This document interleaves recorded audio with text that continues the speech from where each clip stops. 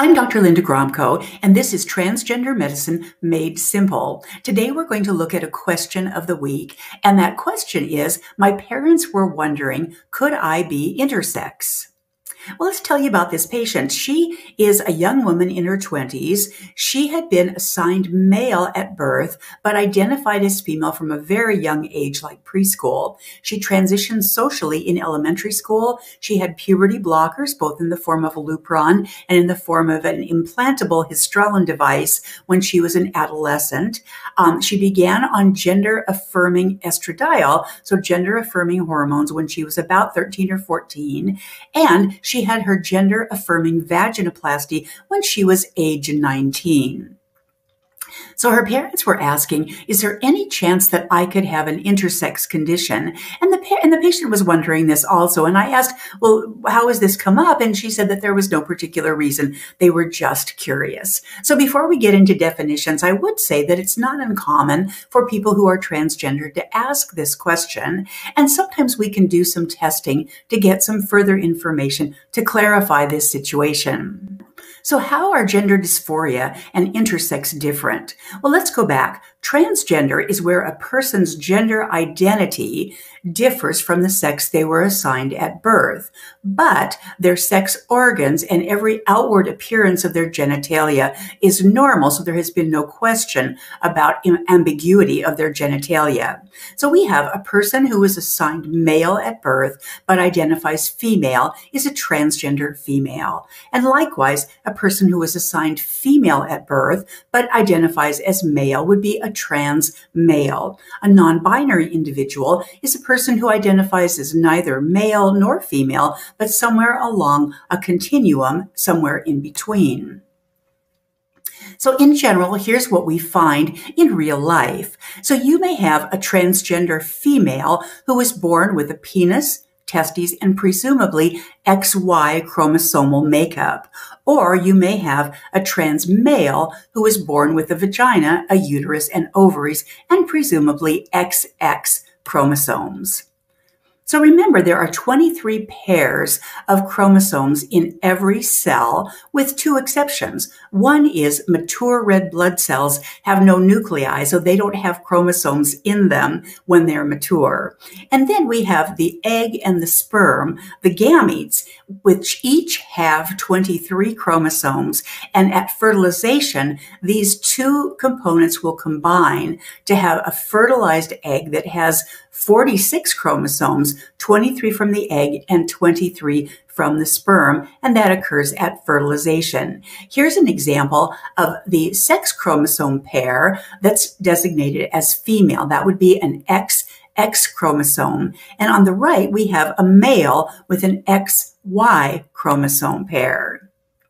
Now, why do I say presumably XX or presumably XY in the sex chromosome department? Well, that's because most of us have never had their chromosomes studied. So the test, which is called a karyotyping, costs between $1,000 and $2,000. So it's not a routine test to do. But there is a situation that's becoming more and more common. And that is where when a pregnant person has an amniocentesis or a chorionic villus sampling during the pregnancy. And what they do in that situation is they take a little bit of fluid out and they analyze how many chromosomes would be found in each cell. So if a person has 46 chromosomes, but they have XY chromosomes, that would be male, XX would be female. So when you get a karyotyping done, when you have an amniocentesis or a CVS done, you learn how many chromosomes there are,